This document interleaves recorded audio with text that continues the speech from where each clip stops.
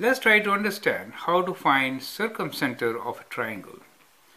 So here we have a triangle PQR. It says plot the points on the grid. P is minus 6, 7, Q is minus 4, 2, R is 7, 5 on the grid below to make triangle PQR. So the triangle is already plotted for you. This is P, Q and R where points are minus 6, 7, Q is minus 4, 2 and R is 7, 5. Now you need to find circumcenter of this triangle. So that is the exercise. So you need to find the circumcenter for this triangle. So it's find circumcenter. So what is circumcenter? To find circumcenter, you need to find right bisectors of each side, and they will intersect at a point, and that point is called circumcenter. Right? So we need to find really right bisector of at least two sides. Once we do that, then we will find the circumcenter. Since circumcenter is intersection point, so point of intersection I should write, point of intersection of right bisectors.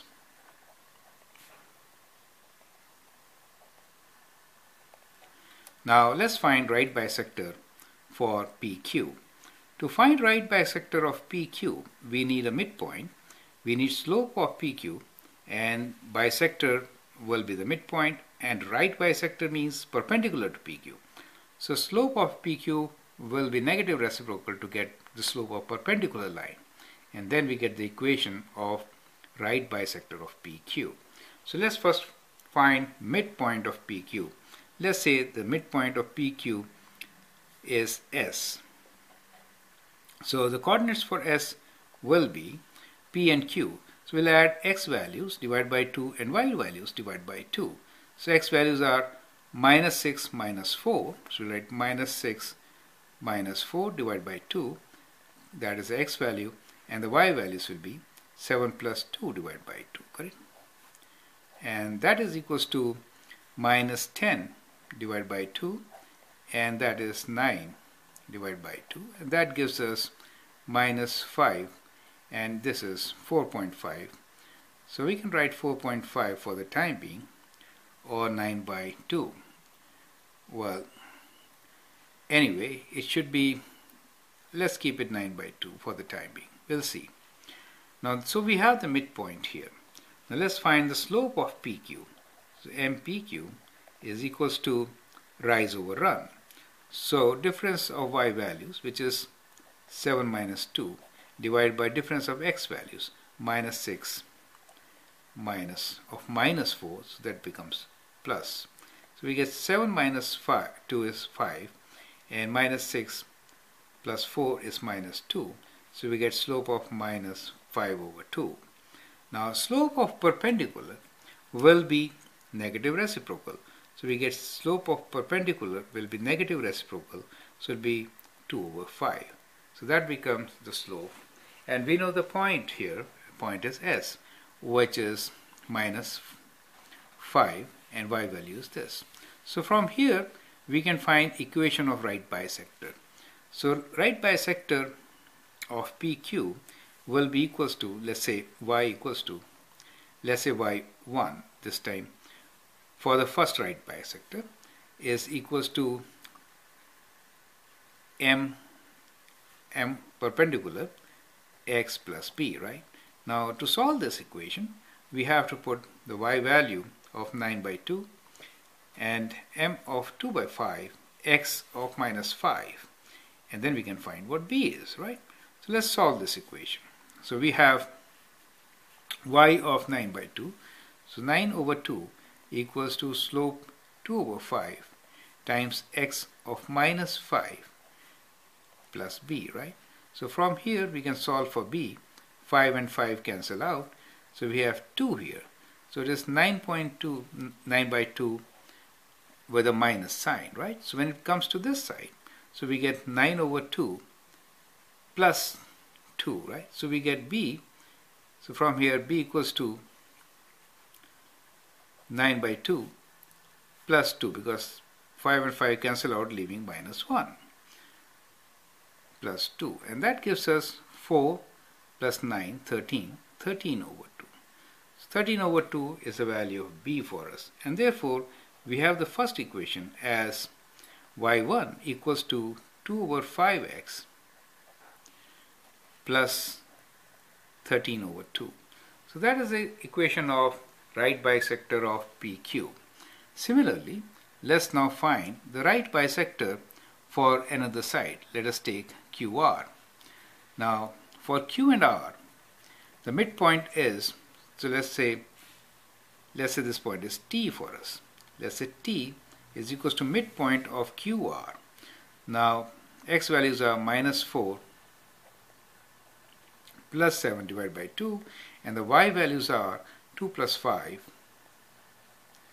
divided by 2, and that gives us 3 over 2 and 7 over 2. So these are the center points for T, center of QR. Now the slope of QR is, that is MQR, is equals to difference of y values 5 minus 2 divided by 7 minus minus 4. That means 7 plus 4. So we get 3 over 11. So that is the slope for the line. So the equation of the line with slope, now slope of perpendicular is going to be, let's say sir, perpendicular to this will be minus 11 over 3, right? So that is the perpendicular slope. Now we will use this perpendicular slope and the point to find equation of the line. So let's say y2 equals to m second perpendicular x plus b.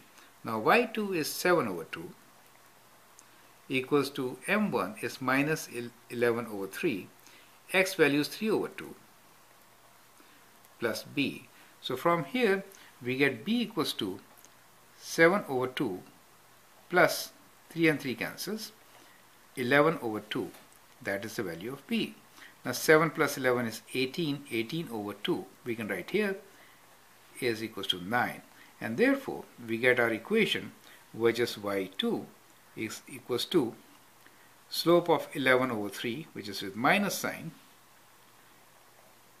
x, and b is 9 for us, plus 9. So we have two equations, the equations of both the right bisectors, and from these two equations we can find the value of x, right? So let's now find the value of x.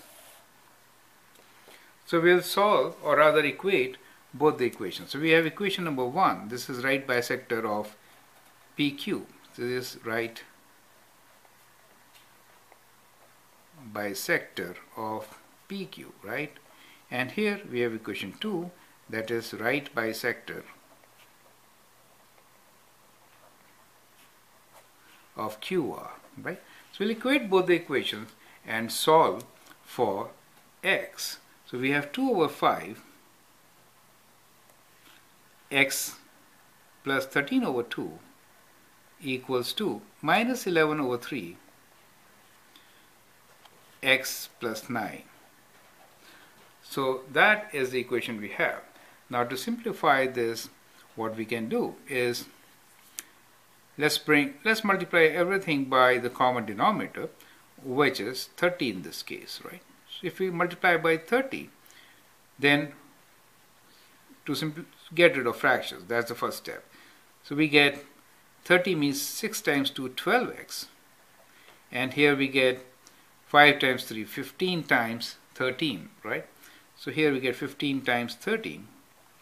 So we have 15 times 30. And on this side, we get 10 times 11, which is minus 110x. And this is 30 times 9, which is 270, right? So that is what we get. And we can bring these terms together, and we get 110 plus 12. That means 122 x is equals to 270 minus 15 times 13, right? Let's do it on the side. 15 times 30. 3 times 5, 15, 1, 45, and then 50 is 195 minus 195. Now, 270 minus 195 is 6, 16 take away 9 is 7, and 75. So x is equals to 75 over 122. So that is the x value of the point, 75 over 122. Now once you get the x value, you can find the y value of the coordinate by placing this value in any one of those equations, correct? So you can find y value as y equals to 2 over 5. We can use this one. Okay, 122 is not a multiple of 3. So anyway, so we get y equals to minus 11 over 3 times x, which is 75 over 122 plus 9, right? So we can solve this and then find our answer using the calculator. So we'll approximate the answers. We'll say 75 divided by 122 equals to 0.615. Let us say this is 0.615, and here we get times 11 divided by 3 equals to this, and that is with the minus sign, and we'll add 9 to it. That gives us 6.75. 6.75. So the x coordinate is 0.615 and 6.75. So that is the circumcenter for the given question.